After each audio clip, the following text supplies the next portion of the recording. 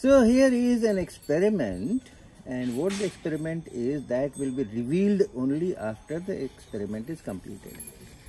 So I am folding this paper and cutting a hole in this, and the size, the shape of the hole is very different. It's not circular. If I open it, you can see what is the kind of this shape here. Can you see? Can you see the shape? All right. Now another one. For the another one, let me fold it in perpendicular direction. And then I cut a similar hole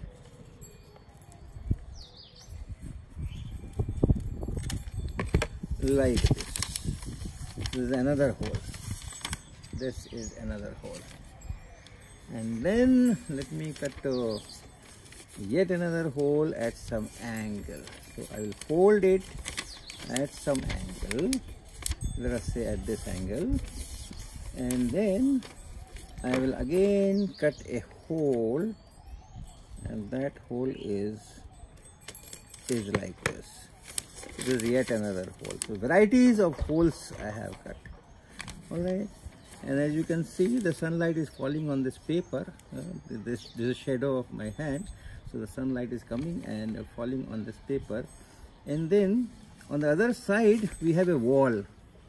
And you can also see that the sunlight is falling there.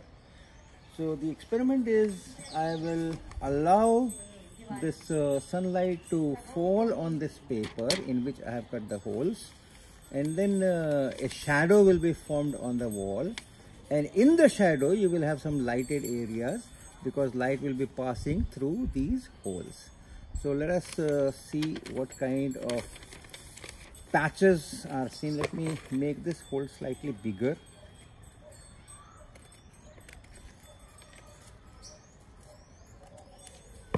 So I have just made this hole slightly bigger. Now I have 3 holes.